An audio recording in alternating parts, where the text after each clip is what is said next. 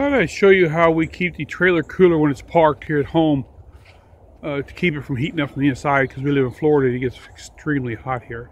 What I've done is I stretched a sunshade across from these poles that I put up. They're just 4x4s, and I attach it to the top of the solar racks. I'll climb up there to show you how I got that attached so you get a better idea.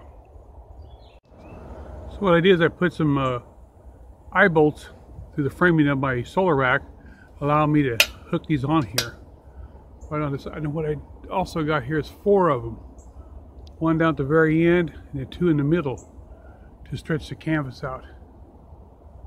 It's very simple, easy hook up, and plus with these here you can tie things to them if you need to. And I just thought I'd show that to you. Let me go to the other side and I'll show you the rest of it. This is the back side of the trailer.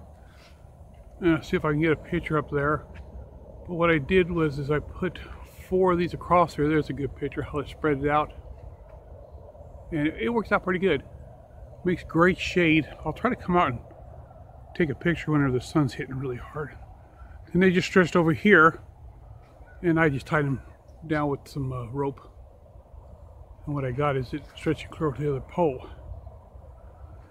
Now when we're gone and attach these, I just roll this thing up onto this cord right here. Then I take another rope and go down through so it ain't drooping. That way it's all sealed up and the sun, wind and stuff ain't gonna tear it up. But you can see how I just attach to the pole, same thing. I just thought this might help you guys on the way of parking your trailer, keeping it cooler. If you don't have the house on the opposite side of your trailer like I do, you could use 2 of these. It wouldn't be hard to set it up. I think I'll show you how I roll it up.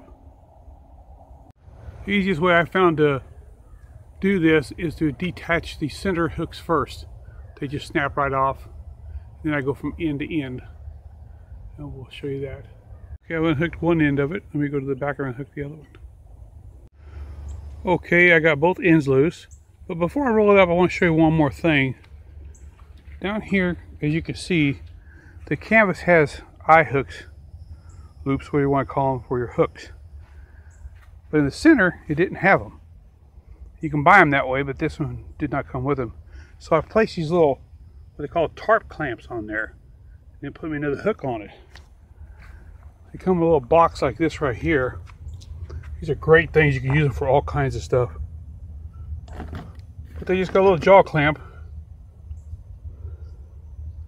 You know, screw it, slide whatever you want to put in there in, screw it tight, and they really hold tight too. I wanted to share that with you before I rolled this up. Here's a picture of the box. If I can get the light right. There you go. So now I'll roll this up and show you how I do it. Okay, what I did here was fold it up over the line.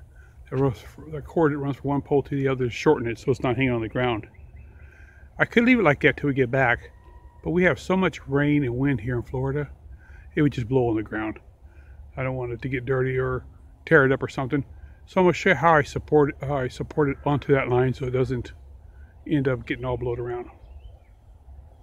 So I just kind of tie it up like this on the cord.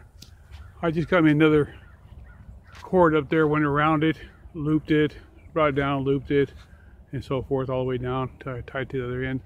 But it makes it really nice and sturdy, so if the wind blows, it doesn't have a lot to catch. It's just hanging there. And I can just unloop it, hook it right back up to my trailer, and get my shade back. Now you can see the sun is already setting in on the side of these trees here. So it won't be long till it'll be down here, and then it'll be pounding against the trailer. This makes a great way to shade your trailer, bring the temperature down. And it's great to set under, as far as the shade goes. But it's very simple, easy way of doing it. Like I said, if you had one on each side of the trailer, maybe, if you didn't have the house blocking your sun, it would really make a big difference. I thought I'd show you how much sun is already starting to gather up out here before it even gets on the west side of the trailer. And then I'm going to put this shade up and show you the difference. Now that I got it back up, you can see how much shade it creates. I just thought this was something I wanted to share with you guys. especially for keeping your trailer cooler. It takes less to cool it too if you run the air conditioner. But there you go. Thanks for watching.